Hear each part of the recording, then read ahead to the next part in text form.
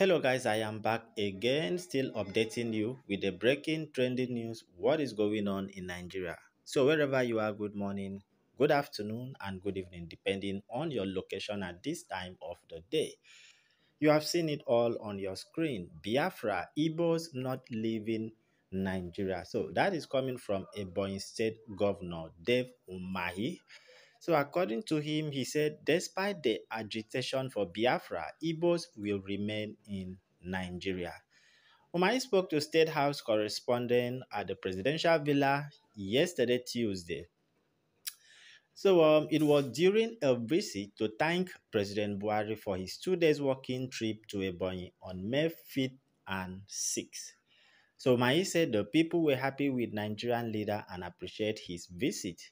He dismissed the insinuation that the people of the southeast were no longer interested in Nigeria. So the governor stated that Igbos were not in support of any form of agitation or plans to secede. So according to him, in his word, he said, I have always said that we are not totally in support of agitation to secede. We want to belong to the Nigerian nation. As the chairman of the Southeast Governors Forum, I have publicly said it. I have defended it. I don't care about the attack and those who have taken to the politics of that matter in our place. So that was the statement of Dave Umahi that Igbos are not leaving Nigeria, that the majority of Igbos, to, leave Nigeria, the insinuation that Igbos are no longer interested in Nigeria is a lie. So that was the statement of Dave Umahi. Well, personally, I don't know what to add there, but for me, my own contribution and opinion. Number one, Umahi may be saying this, it is all about politics. Okay, it is all about politics.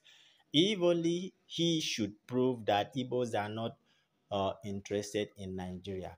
Let him prove also that presidency or Igbos will have Nigeria's president.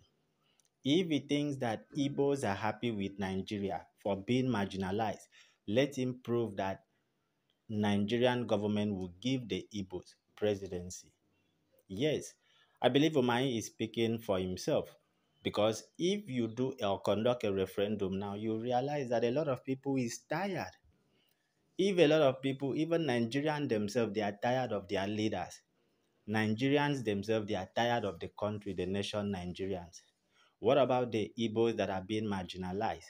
What makes you think that they prefer to be in Nigeria, they don't want to secede and so on? When after the 1970 Civil War, Nigerians have not been able to produce an Igbo president. And you think these people agitating are fools. And you think these people that are agitating do not have sense. I believe he's speaking for himself. But however, let me know what you guys think.